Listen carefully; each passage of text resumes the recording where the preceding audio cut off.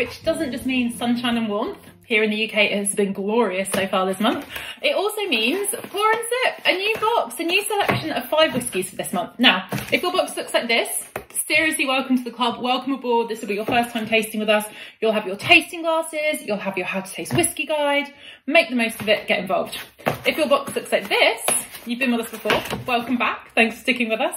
And we have got 5 mega exciting brands this month.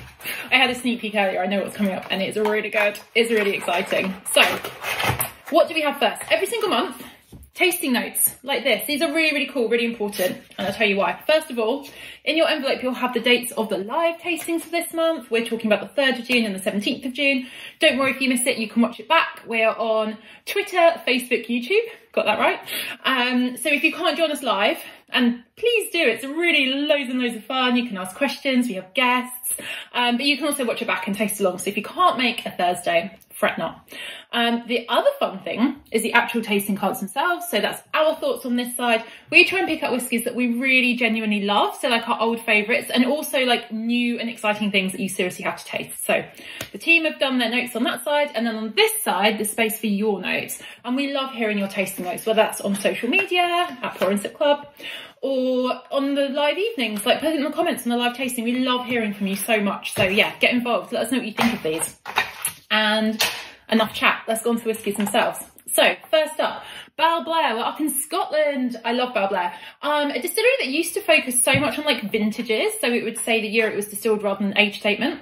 That's changed up a bit now. This is our 15-year-old right here. This is a mix of bourbon and sherry casks. It is just divine. It's just a classic Scotch. Can't wait to get stuck in.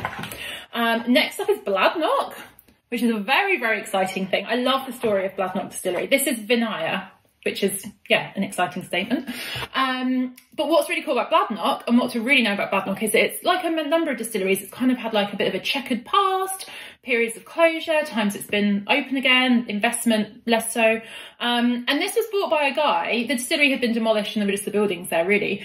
And he thought, this is such a nice spot, I want to turn this into a holiday home. But then, no, there was petitions and people were like, no, we need the distillery back. And that's what happened. He reopened it. So really excited to hear from them on our first live of the month. And then we've got, sticking with Scotland, for our 3rd dram, Glenfarclas. Glenfarclas is like a celebration of all things sherry. This is a 15-year-old, which is honestly such a treasure of a dram. So excited to share it with you all. Let us know what you think. For me, it's like a Christmas cake delight. They're talking like almonds, marzipan, loads of dried fruit. I know it's June, we're kind of going back to Christmas, but I'm okay with it. And then the other 2 whiskies, we're taking a trip to America first of all. Both have got a rye theme, very, very cool. Rye whiskey's having a moment. This is Sagamore rye. Sagamore's over in Maryland. And yeah, there's so much cool creativity coming out of America when it comes to rye. So check this one out. Maybe save some and try and mix some as well. Like rye cocktails are divine. Sticking with that theme, you'll see why in a second. The last dram, I'm so excited. I knew it was in the box, but I have not yet tasted it. I cannot wait. So this is from Storning. This is a Danish whiskey. Yep. All whiskies made everywhere in the world now, which is super cool. This is El Clasico. It's rye whiskey from Denmark that has been finished in an ex-vermouth cask, or a cask that's been, you know, seasoned with vermouth. And for me, rye whiskey, vermouth, a match made in heaven, hello Manhattans. We've got this right here in the dram. I can't wait to get stuck in. So yeah, that's it. Don't forget, you know, as a Pour and Sip member, there are loads of benefits, loads of fun things to do, including the live tastings. Don't forget, 1st and 3rd Thursday every month.